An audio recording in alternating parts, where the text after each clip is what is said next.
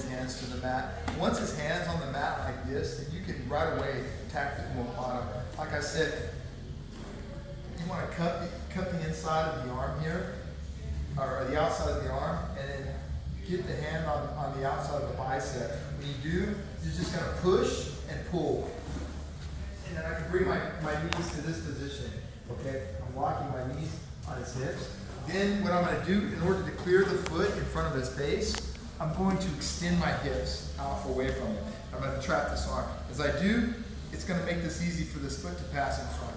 And then I'm going to scissor my legs tight here. Notice that my butt is facing into him.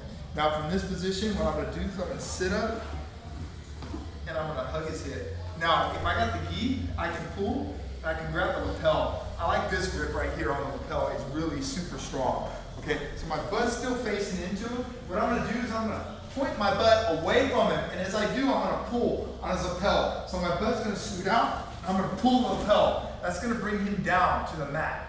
Okay, once I bring him down, then both legs are going to come behind me just like this. I'm going to drive my knee to the mat, and I'm going to lift my hip. So my knee driving to the mat and me lifting the hip is going to put the pressure on his arm. Now, sometimes what happens is I'll go and he may not tap to that. I can come here, reach up, and lock his wrist. Okay? So I got a wrist lock here, and then I got the omoplata. So omoplata, wrist lock.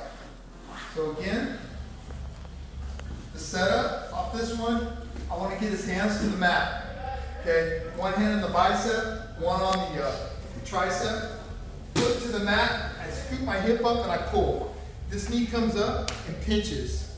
I'm going to extend my hip out, pass the foot in front, lock my legs like this. I'm going to sit up, grab the lapel, scoop my butt away, break it down, legs behind. I'm going to drive my knee to the mat, elevate my hip. 1, 2, the other one, wrist lock. Okay? So let's work that one.